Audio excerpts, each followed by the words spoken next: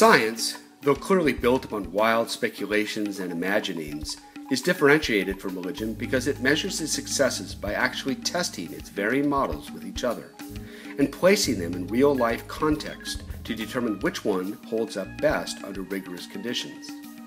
Science, in other words, attempts to falsify what consciousness conjures up so as to see which model best explains reality.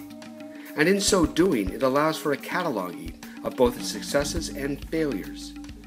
In this way, science can indeed progress because it has built-in tendency to eliminate less successful theoretic conjectures.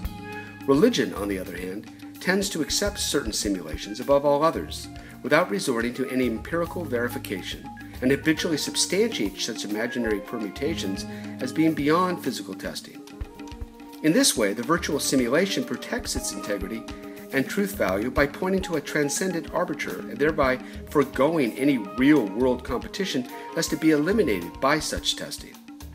Is it merely coincidence that there are tens of thousands of religions in the world, each claiming exclusive truths, but nothing comparable in the world of science?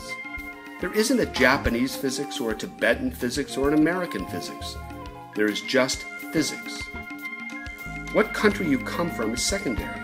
Gravity is universal and doesn't have different acolytes claiming different revelations in different tongues. But which geographical region you come from in religion isn't secondary, but primary.